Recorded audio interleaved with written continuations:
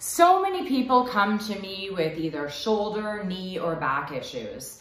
With the knee in particular, a lot of people think that they therefore can't do cardio if they're not able to jump or do deep lunges, etc., and a lot of cardio moves.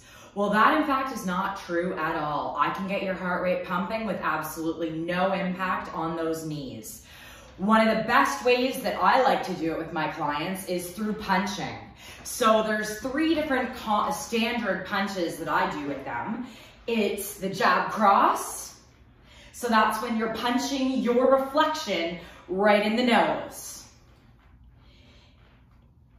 It's the hook, which really starts burning those shoulder muscles.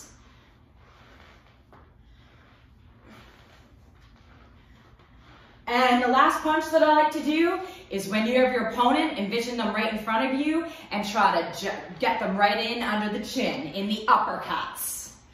So the jab cross, the hooks, and the uppercuts are a great way to get your heart rate pumping in a cardio style fashion without putting any pressure on your knees.